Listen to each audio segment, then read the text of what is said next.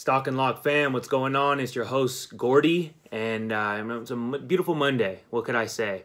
Ending out March on a solid note. We have some good plays ahead of us for April. It's March 29th, and looking forward to going over today's Stock and Lock pick with you guys.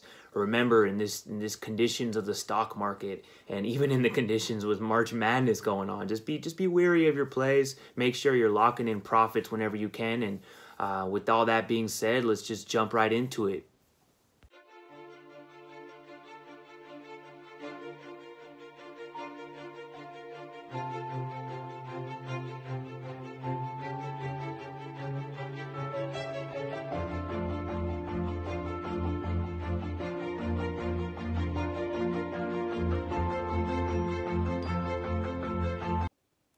All right, for our lock, we'll be heading to the Garden in New York, where the Knicks host the Heat. And although the Knicks are playing at home, the Heat are favored here by 4 points with a total at 204.5. And the Heat are on a 6-game losing streak right now, and they just got beat by a young Charlotte squad the other game as well.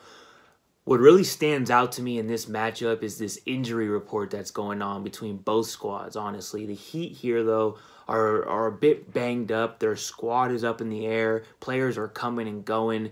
And if we take a look, Vincent and Dragic, both probable. Bielisa, he's questionable. And also, Oladipo's supposed to make his debut, but him and Dunn are both out tonight.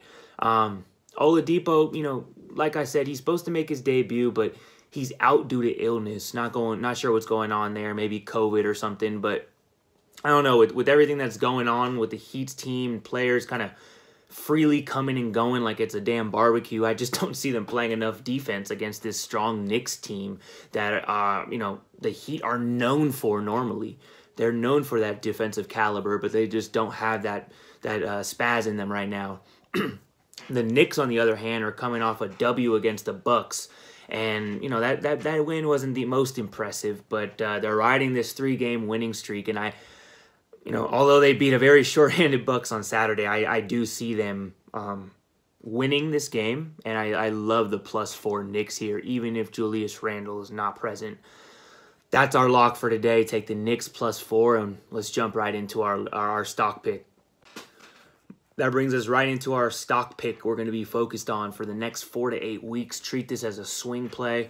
That's going to be CarMax. All right, ticker symbol KMX. And I'm sure you guys, have heard of CarMax at one point or another. But if not, they engage in the retail of used vehicle and wholesale vehicle auctions. So, with COVID taking place right now, I know we're kind of jumping back to normalcy again. But with COVID, if you think about it, people are going to car dealerships less. More and more people are buying cars online, be that new or used, and having them shipped directly to their homes, right? Contactless delivery. And we just know that these used car companies are seeing pretty good demand, and CarMax has their earnings coming up on the 1st. Which should be positive. They should be beating earnings. Also, a lot of these other major car manufacturers, you name them, GM and Ford, are having some production issues, if you will, related to things like chip shortages. And so a lot of these businesses like CarMax and these other, I think it's Carvana, they're doing well because they're seeing this very strong demand for used cars. And I'm excited to go over the technical analysis with you guys here shortly. Okay, we're looking at CarMax. Come over to bar chart, get some technical opinions. We have a strong buy here. And from that, let's look at the previous close at 133. We're currently at 134.57 at the time of this recording. Good amount of volume. 5-day change. We're positive. 52-week range started at 47 about a month and a half ago or whatnot, and now we're at 136. That's good to see. Let's compare these numbers to some more metrics and insights regarding CarMax. So if we come down here, 21 bill market cap. If we look back at that 52-week high, remember, so 136.45. Currently, we are below that by only a little bit over 1%.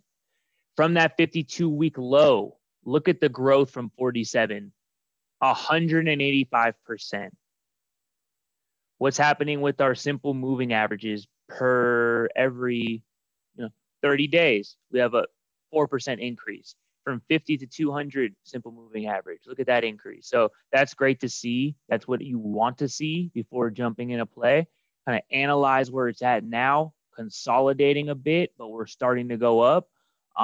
So this is great to see. We have a neutral buy here at the earlier this year.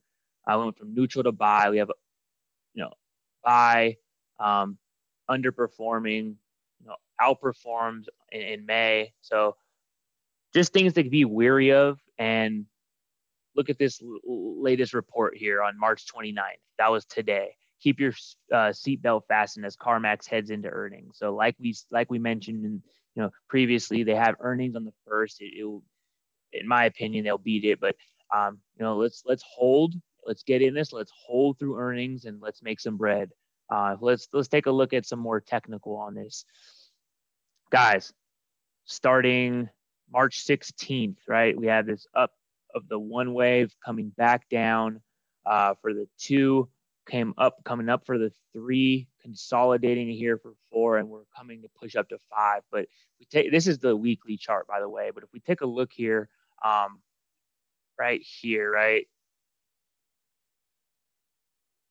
We're coming down from this 1 to 2 to 3 to 4, and we're right here ready to get in at a great zone. Let's look at the day frame so you guys can take a look what I'm talking about here. So on the day frame right here, right? So we have nice little down wedge, bullish run up for the three wave, coming down in this crucial buy zone, which I labeled right here for the four wave. So, you can get in at 133 wait for a little bit of a pullback. We saw a nice little run today, but 133, 132, 129. And from there, that's where the profits happen, right? Collect along the way.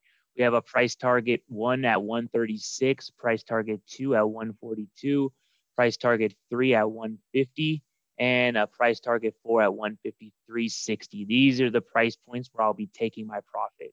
How did I find those price points? Well, if we look back a little bit further, zoom out to the week, what we can see here is I did a fib extension from the bottom of the first impulse wave to the top of the end of that first impulse, back down to the first pullback or retracement of that wave.